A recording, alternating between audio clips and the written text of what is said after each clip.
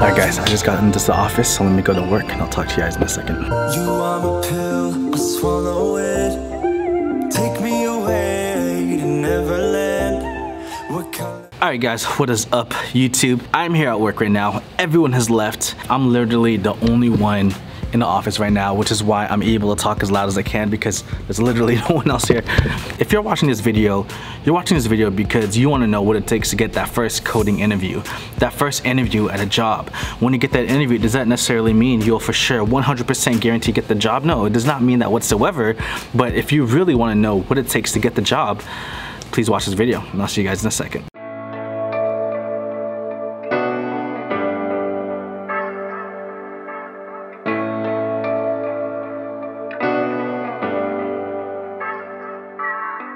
So someone asked me this question on Instagram and they asked, what does it take? What is it that you need to be able to do to get your first coding interview? Now, why am I answering this question? I get this question all the time, but I usually don't answer it. But after speaking with literally hundreds of people and getting DMs on Instagram, on Twitter, people leaving comments here on YouTube as well, people are always asking, what does it take? How do you land that first interview? Now, something that you should know is that someone like myself, I am someone that has moved from job to job. You know, before I even became a developer, I didn't have a degree, and because of that, I had to go from job to job trying to learn how and learn really what it takes to interview, but also what it takes to land that job, that land that interview in order to get that job. So the interview is very important. People always think about just the coding question, right? How do you pass the whiteboard test? How do you prepare for an interview? But more than anything, first of all, is how do you get the interview? How do you even get that first phone call interview? What is it that you need to do? What is it that you're doing wrong? What is it that you need to do on your resume? Now, this is something I want to talk about right now. Now, landing a coding interview, I'll tell you this, is not easy. For many people who are learning code right now, a lot of people don't even have a portfolio yet. Right? A lot of people are just jumping into HTML, CSS, but they want to know what it takes. Well, I'm the right person to follow because I did become a developer in 3 months. I got my first coding job after studying code for just a couple months. But the first thing that you have to take into account when it comes to applying to a job is this. Number one, are you ready? Right? Are you ready to even apply to get a job in the first place? And what I mean by this is, when I first became a developer 2.5 years ago, the demand was a little different. Now you need to know libraries and frameworks like React. You need to know a framework like Angular or a library like Vue.js, right? You need to know some kind of library. If you go to Indeed.com, Craigslist.com, you go to Monster.com or whatever, you're going to see the requirements to even get a job at these places. That number one, you have to know the library. And which is true, but the question then is, right, do you even at least have the basics down? Do you even have a portfolio? I know many people right now who aren't even ready yet, who haven't even built the first website yet, and they're trying to apply to a job. Number one, to get that interview, first of all, the number one thing you need to have, even before a resume, is that you have to be able to have a portfolio. And what I mean by portfolio, even when it comes to something very basic, at least a website. A website that talks about yourself, a website that talks about you, right? That represents who you are, and something that you can show that you built it. Now, you can use Bootstrap, and that's fine, right? But are you able to really customize that site, design it well it matches your personality? So number one, do you even have a website? Now, if you're trying to apply to a job, then you know how to code at least a little bit, then I'm pretty sure you have a website. Secondly, number two, to be able to land that first interview, I'll tell you this. Before I landed my first job as a developer, and this is what I really thought, I'm never gonna get hired. It's gonna take me a year and a half, maybe 2 years to become a developer. But what I did is that, you know what? I might as well apply to 3 to 10 jobs every single day. What do I have to lose? Let's say I don't get that job, they don't respond to me. Guess what? Even if I didn't apply, within 3 or 4 weeks, that job I could have applied to is gone. So what did I tell myself? While I'm learning code, while I'm making a website, this is what I did. I started applying to jobs every single day. And I mean like 10 jobs, if not even more. And so while you're finally taking that initiative to build a website, make it a goal to apply every single day. Every day. And I'm gonna tell you this, no one's gonna respond to you. You can send out 100 applications, no one will probably even respond to you. But if you send out 200 applications, guess what? At least one person might give you that opportunity.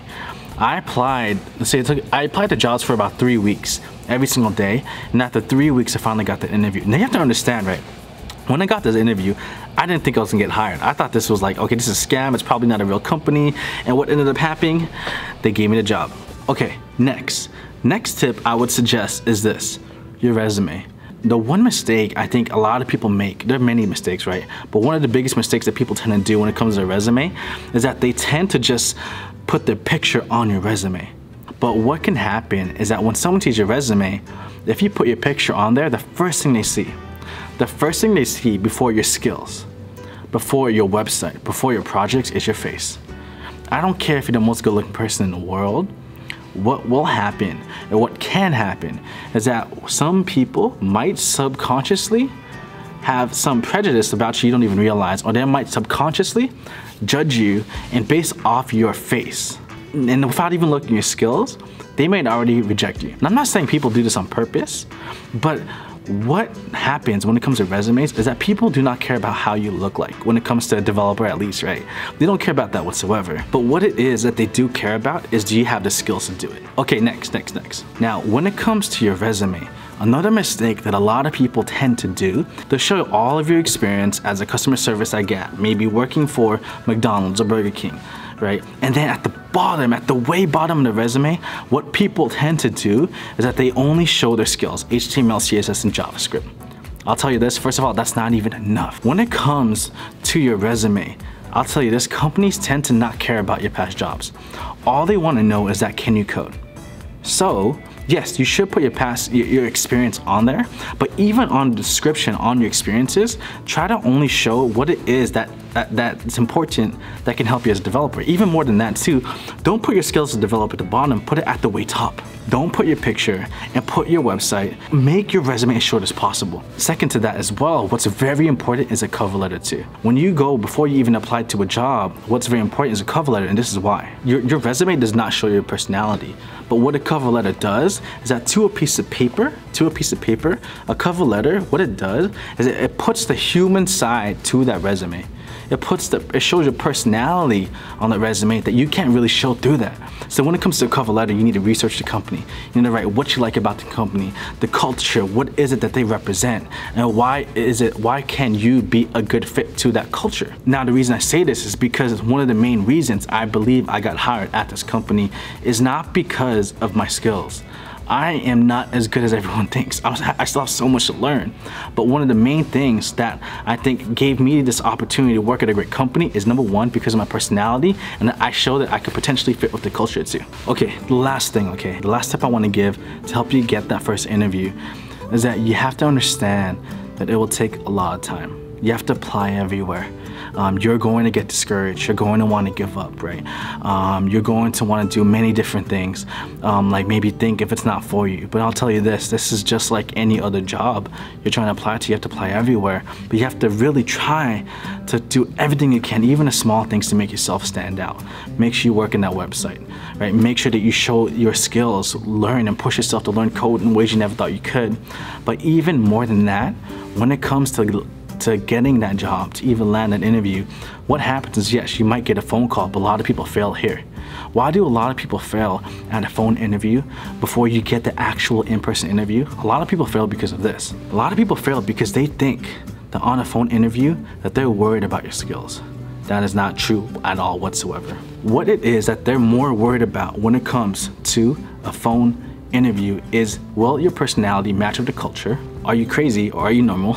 And to see if there's nothing weird about you, or maybe are you prideful, are you arrogant, do you think you know it all? All of these things are extremely important and vital. You have to really make sure that you know how to sell yourself. It might be a FaceTime interview, it might be a Google video chat interview, it might be through Skype, it might just be a phone interview, and you never know what it is. And more than anything, at the most important part when it comes to the phone interview, you have to be able to sell yourself. I gotta go. I just tried to make a really short video for you guys. I hope this was as short as I could possibly get it. But other than that, man, what I'm gonna do is actually I'm gonna put a link to my resume down below in the description. I'm gonna remove all my personal information. I'll put, of course, like fake address and fake everything. If anyone wants to check it out, figure what I do, since people have been asking for so long, I'm gonna put a link in the description below for my resume and a cover letter. I'm actually gonna put this down there. It takes time to get where I am, and even the techniques I use to build my resume, that took time as well. And so I want to be able to share that with you guys. If anyone wants to check it out, I'll put it in the link in the description description below, or even this too. If anyone here wants me to actually review your resume and give you some tips on that as well, or even your website, I'll put a link in the description below to that as well. So anyways, I hope you guys like this video. If not, please let me know. If you have any suggestions, I'm sure I missed hundreds of different things on tips to help you get that first developer job. And if you have any other suggestions, please leave a comment below. Like this video if you haven't checked, and subscribe if you could. Thank you guys. This is Krishan. This is Life of a Developer. And I'm by myself at the office, dude. I gotta go. Peace.